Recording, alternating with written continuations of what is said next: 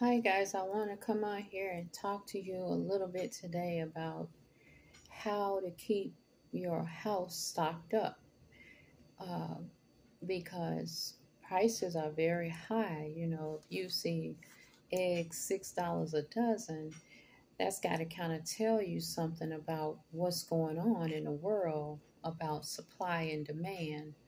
So the best thing is to learn how to keep a stocked up pantry of dry goods. The reason I say keep dry goods, they may not be the healthiest thing to keep, but when you see supply and demand driven up where prices are so high you can't even get a dozen of eggs, it makes you think what's going to happen next. So I'm going to be giving you a quick list of a way that you can stock your pantry up when you go to the store. Now, say for instance, it's only you and another person in the house, even if it's three people in the house. When you go shopping, if you go shopping like twice a month, then every time you go to the store, keep canned goods. Canned goods is something that won't spoil quickly. Always check the date when you buy because you want it to be the most current date because it might sit on your shelf. You might not get to it because what you're doing is stocking for hard times. So if it's two people, you're going to pick up while you shop your regular list of things you need, like your menu items that you want to cook.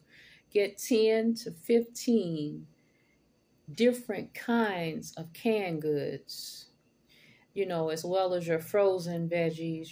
Frozen veggies are very healthy and everything, but start collecting canned goods. Canned goods can stay on your shelf. If your lights go out or anything happen, they don't spoil. That's something you can open and eat. They don't spoil.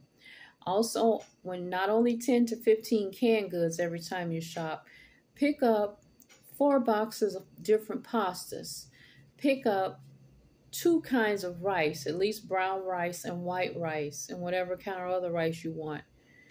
Also, pick up 2 oats, 2 things of oats. Pick up 4 loaves of bread. When you see bread on sale, don't get 2, get 4. You know why? You can always freeze bread for the next time. So if you run out of food, oh yeah, pick up peanut butter and preserves that go with the peanut butter, not jelly. Jelly spoil quick. Get preserves because what happens with preserves is got real fruit in it and it's snapped real tight in the gel, and the fruit lasts better than jelly. So get your nut butters, your peanut butter, your almond butter. Get different preserves. Make sure the preserves are made from whole fruit. You can see the crushed up fruit in there. Get you some preserves.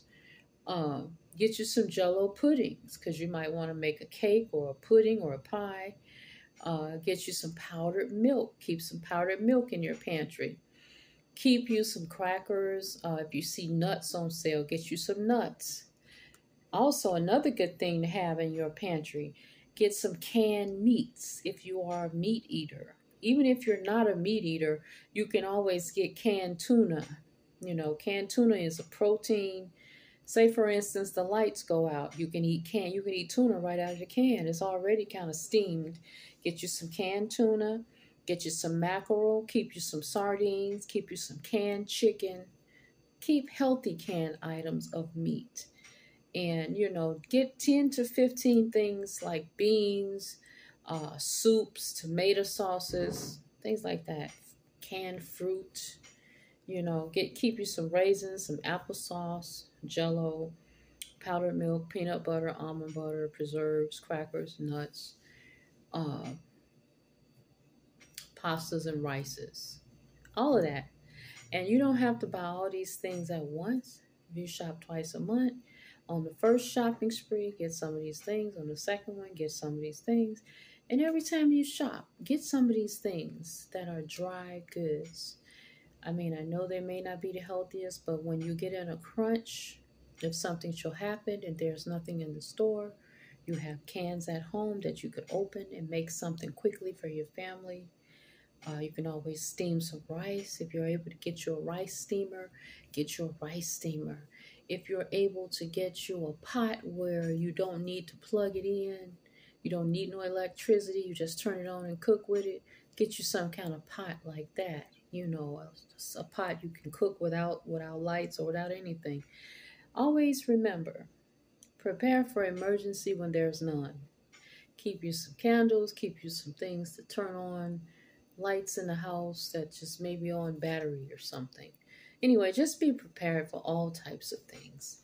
Well, anyway, guys, I'm not going to hold you up. I just want to remind you to always keep some pantry items. I know they're not the healthiest because they come in a can, but during hard times, when you have no food, no money, when things go up, they're so expensive, you will be grateful to get something, okay? Now, if you're vegan, you want to get healthier types of canned goods, then you research, what can I get that has less additives in the can?